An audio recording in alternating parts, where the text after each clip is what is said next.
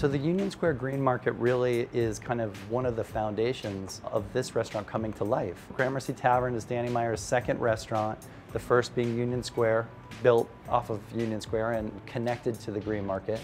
From its first days with Michael Romano as the chef, a huge supporter of the Green Market, and through the success of that restaurant and the community who fell in love with it, it revitalized the area. So 8 years later, Gramercy Tavern comes to life 3 blocks away from that location, still connected very much to Union Square and the Green Market. It defined the restaurant from day one.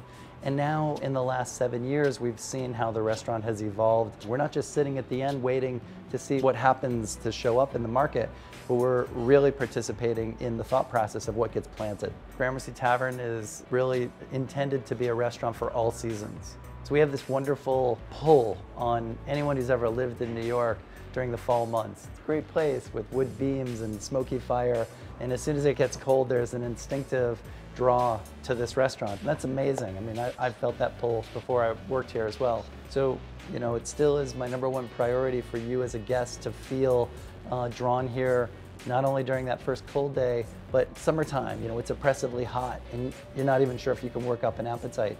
But where could you get a carefully handled piece of fish with, you know, a beautiful vegetable garnish? I hope that people see that as this restaurant.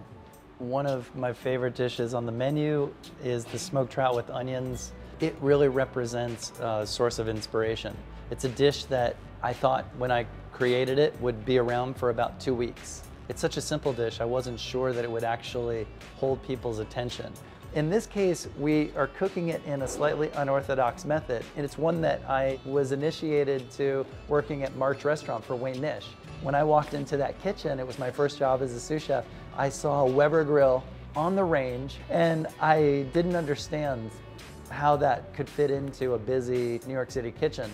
And it was one example of many that came from that kitchen that were really original, very simple, and ultimately super successful. I've used it in every kitchen that I've worked since. So the smoked trout with onions is using this wonderful primitive technique of hot smoking the trout carefully.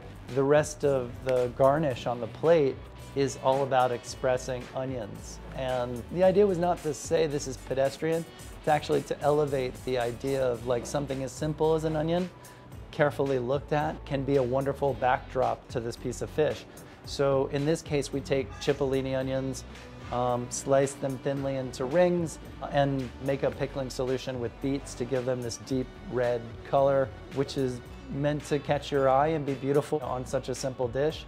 But then, you know, there's some spices that are included in that pickling liquid that are really discreet but create an interesting backdrop. If we can keep dishes as unmanipulated as this one and find some essential flavor combinations that work, some basic techniques that in this case are primitive, then we're hitting on, you know, something really powerful.